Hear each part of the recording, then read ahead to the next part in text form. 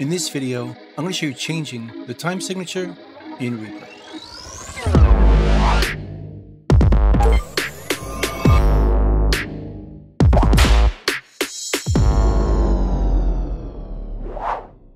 So I got a project in front of me here, and I was told the tempo is 110 beats per minute.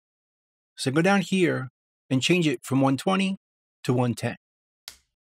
Then I'll make sure all the items are right on bar 1. But notice what happens when we play the song.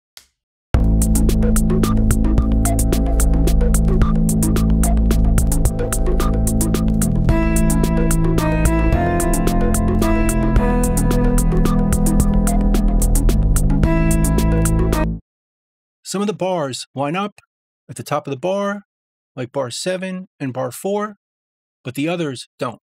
That's because this song is not in 4/4, but we have it set to 4/4. Right down here, it's more of a waltz feel, which is 1 2 3 2 2 3. But luckily, we could change it right here. Let's type in 3 4. Make sure the items are right on bar 1. And let's see if they line up now.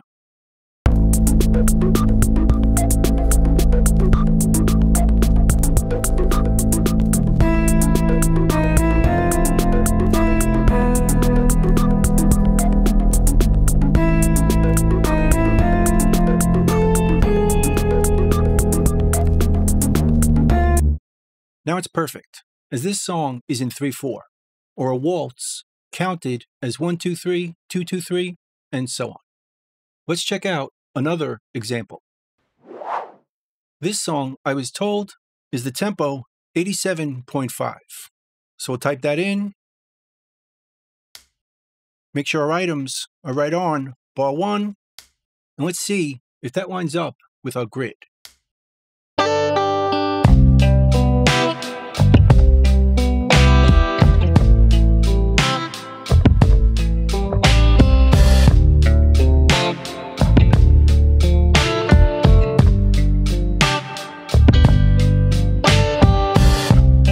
Just like the other song, some of the bars line up, like bar 4 and bar 7, but the others don't.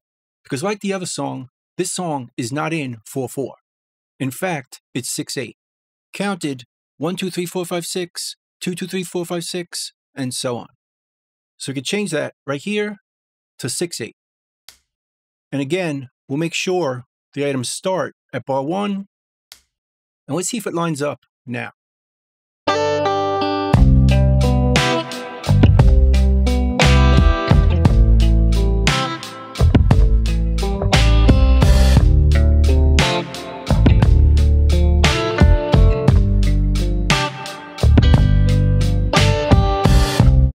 Again, now it's perfect, as the 6 beats in each bar counted 1 2 3 4 5 6, 2 2 3 4 5 6, and so on. So this song is 6/8, and we should set it up by changing the time signature down here. But there's still another example I want to show you.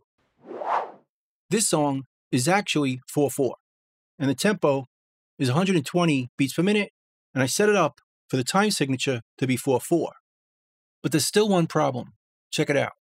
There's a heat wave. There's a heat wave rolling in. There's a heat wave, yeah. There's a party in the streets and the city's on fire. Notice right over here on the intro, we have an odd bar at bar 26. Let's hear it again. There's a party in the streets and the city's on fire. So the bars after the intro are now off by 2 beats. So if we count it, we'll count it as 1 2 3 4, then 1 2, then 4 again. There's a party in the streets and the city's on fire. So bar 27 over here should happen over here. And we can fix that by adding a different time signature at bar 26. So we'll put our cursor right here. Let's go to our actions, show action list, and we'll type into the filter, insert time signature. We can choose the item right here, double click it, and that inserts this tempo change at bar 26. But we don't need to change the tempo. We just want to change the time signature, and we'll change it to 2/4. So if 2 beats in this one measure. Hit OK. Now we'll see this measure has 2 beats.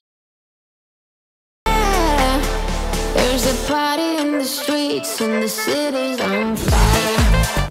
So our intro starts right on bar 27. But there's still a problem with this. Now at bar 27, we're still in 2/4. Because of the change at bar 26, we want to go back to 4/4 at bar 27. And we could do that the same way. Put our cursor at 27, trigger that same action, and this time we'll change it back to 4/4. So now we have a 2/4 measure going back to 4/4 afterwards. Let's hear that. There's a party in the streets and the city's on fire. So it makes sense to have one strange or odd bar at bar 26. Let's hear it back a bit further. There's a heat wave, yeah. There's a party in the streets and the city's on fire. Then back to 4/4 at bar 27. So using this method, inserting different time signatures, we can keep the top of our bars lining up with each section. So that's pretty much it. That's changing the time signature in Reaper. I hope you learned something, hope you could use it, and I'll see you next time. Thanks.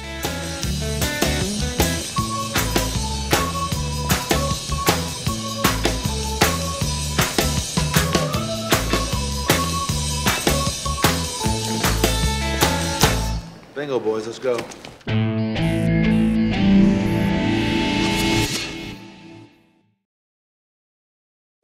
Oh!